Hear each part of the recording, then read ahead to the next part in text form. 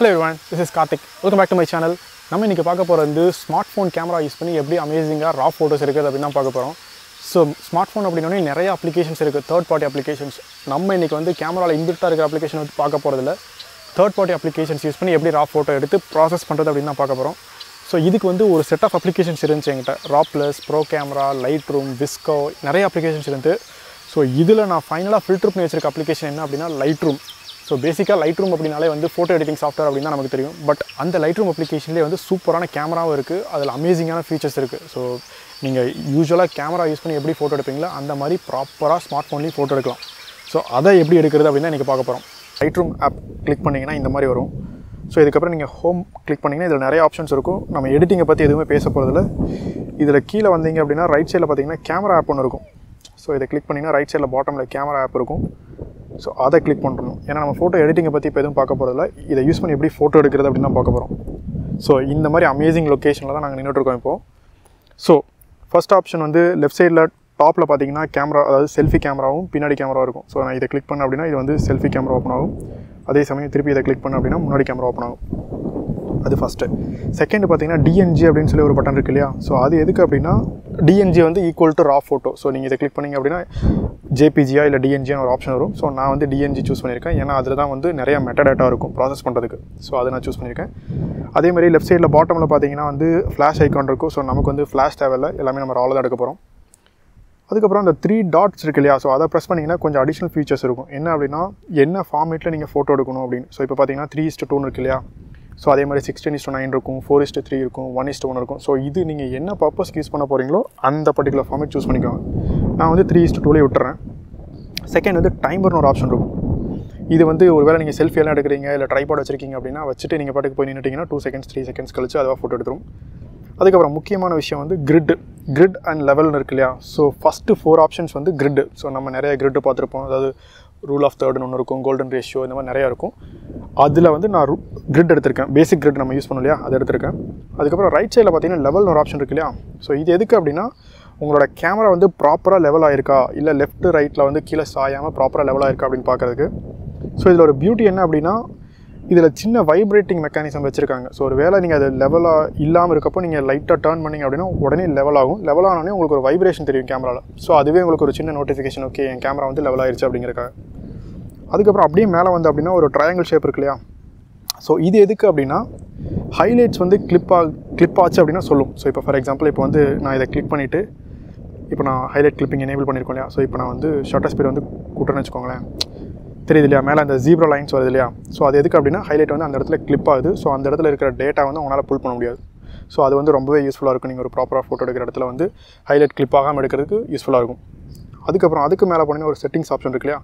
So இதை click பண்ணிங்கன்னா உங்களோட பேசிக் செட்டிங்ஸ் வரும். அதாவது பிரைட்னஸ் வந்து இன்க்ரீஸ் பண்ணணுமா, நீங்கள் எடுக்கிற ஃபோட்டோவோட லொக்கேஷனை ஸ்டோர் பண்ணணுமா, அதே மாதிரி நீங்கள் எடுக்கிற அன்ப்ராசஸ்ட் ஃபைல்ஸையும் வந்து அப்படியே சேவ் பண்ணணுமா அப்படிங்கிற மாதிரி ஆப்ஷன்ஸ் எல்லாம் இருக்கும். ஸோ அதை நீங்கள் எது வேணால் சூஸ் பண்ணிக்கலாம். எனக்கு இப்போதைக்கு எதுவும் வேணாம், ஸோ நான் அப்படியே விட்டுட்டேன். ஓகே, ஸோ அதெல்லாம் ஃபேன்சி ஃபீச்சர்ஸ். இப்போ ரைட் சைடில் வந்தோன்னா இதுதான் நமக்கு ரொம்ப முக்கியமான விஷயம். ஸோ இதில் பார்த்தீங்கன்னா ப்ரோ அப்படின்னு ஒரு ஆப்ஷன் இருக்கு இல்லையா? So bro, automatic, high dynamic range அப்படின்னு இருக்குது. ஸோ இதில் நான் வந்து ப்ரொஃபஷனல் வச்சுக்கிறேன். ஸோ ஆட்டோமேட்டிக் வச்சிங்கன்னா நீங்கள் நார்மலாக வந்து நார்மல் கேமராவோட ஃபீச்சர்ஸ் மாதிரி தான் இருக்கும். ஸோ அது நமக்கு வேணாம், நம்ம வந்து ப்ரொஃபஷனல் எடுக்கிறதுக்காக தான் இந்த அப்ளிகேஷன் யூஸ் பண்ணுறோம். ஸோ அதனால் நான் ப்ரொஃபஷனல் சூஸ் பண்ணிக்கிறேன். பட் ப்ரொஃபஷனலுக்கும் ஹெச்டிஆருக்கும் என்ன டிஃப்ரென்ஸ் அப்படின்னா ஹெச்டிஆரோட ஃபோட்டோவே கிட்டத்தட்ட ப்ரொஃபஷனல் ஃபோட்டோ மாதிரி தான் வரும். ஏன்னா அதுவே வந்து மல்டிபிள் ஃபோட்டோஸ் எடுத்து வந்து ஒன்றா ஸ்டேக் பண்ணுற மாதிரி நினைக்கிறேன். ஸோ அதனால் வந்து அதோட டைனமிக் ரேஞ்சும் நல்லாயிருக்கும். பட் இப்போதைக்கு நம்ம வந்து ப்ரொஃபஷனல் ஃபோட்டோஸை மட்டும் பார்ப்போம், எப்படி நம்மளே கண்ட்ரோல் பண்ணி நம்மளே எடுக்கிறது அப்படிங்கிறத பார்க்க போகிறோம்.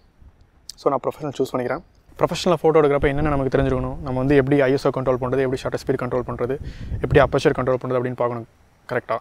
ஸோ இப்போ வந்து நம்ம அப்பர்ச்சரை பற்றி ஒரி பண்ண தேவையில்லை, ஏன்னா இது அப்பர்ச்சர் கண்ட்ரோல் பண்ண முடியாது. Only shutter speed, ISO, white balance இது மட்டும் தான் கண்ட்ரோல் பண்ண முடியும்.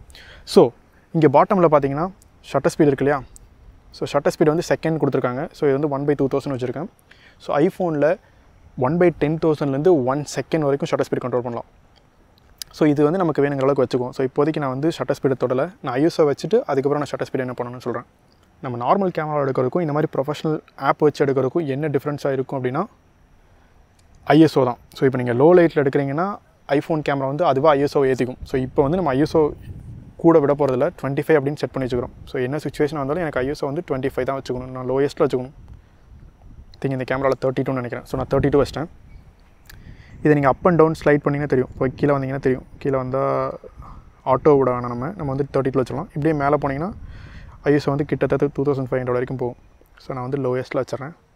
32 வந்து லோயஸ்ட் பாயிண்ட் வச்சாச்சு.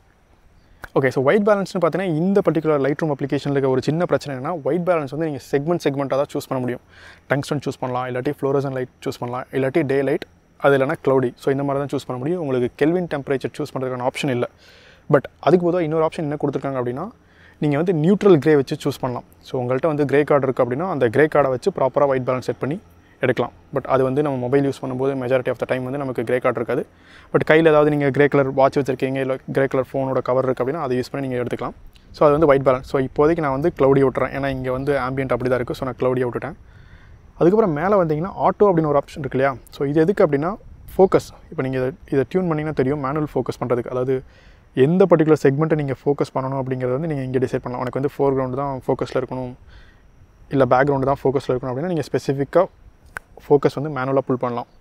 ஸோ அதுக்குன்னு க்ரீன் கலரில் ஒரு இண்டிகேஷன் வேறு கொடுத்துருக்காங்க. ஸோ நீங்கள் வந்து எந்த ஏரியா ஃபோக்கஸில் இருக்குது அப்படிங்கிறது அந்த க்ரீன் கலர் மார்க் வச்சு தெரிஞ்சுக்கலாம். ஸோ இப்போதைக்கு வந்து எனக்கு ஐஃபோனே வந்து ப்ராப்பராக ஆட்டோ ஃபோக்கஸ் பண்ணும். ஸோ அதனால் நான் ஆட்டோ ஃபோக்கஸை பற்றி எதுவும் பண்ண போகிறதில்ல. ஸோ ஆட்டோ ஃபோக்கஸ் நான் ஆஃப் பண்ணி வச்சிடறேன்,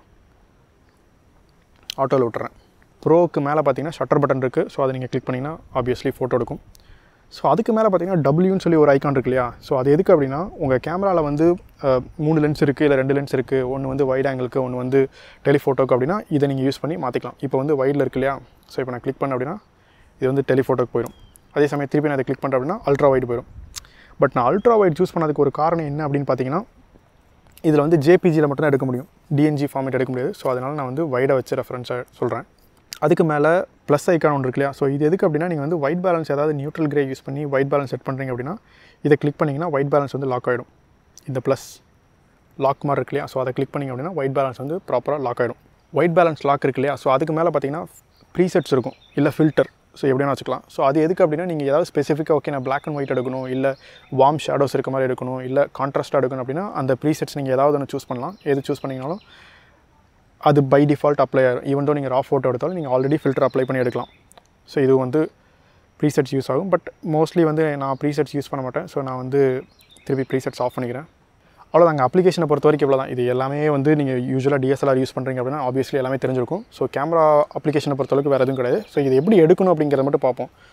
எப்பவுமே நீங்கள் மொபைல் யூஸ் பண்ணிங்கன்னா கொஞ்சம் அண்டர் எக்ஸ்போஸ் பண்ணி எடுங்க. ஷேடோஸ் வந்து ஈஸியாக புல் பண்ணிக்கலாம். பட் நீங்கள் ஓவர் எக்ஸ்போஸ் பண்ணிட்டீங்கன்னா அதுலேருந்து டீட்டெயில்ஸ் எடுக்கிறது ரொம்ப கஷ்டம். ஸோ ஃபோட்டோ எடுக்கும்போது எப்பவுமே கொஞ்சம் அண்டர் எக்ஸ்போஸ் பண்ணிவிடுங்க. ஸோ எடிட் பண்ணும்போது ரொம்ப ஈஸியாக இருக்கும். ஸோ இப்படி இருக்குது. ஸோ இதில் வந்து ஷட்டர் ஸ்பீட் வந்து நான் கொஞ்சம் குறைக்கிறேன். இன்னும் கொஞ்சம் அண்டர் எக்ஸ்போஸ் பண்ண ட்ரை பண்ணுறேன். 1/2500 வச்சுருக்கேன்.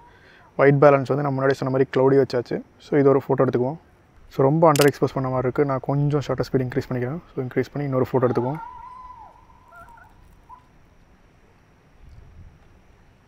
நல்லா இருக்கு இல்லையா.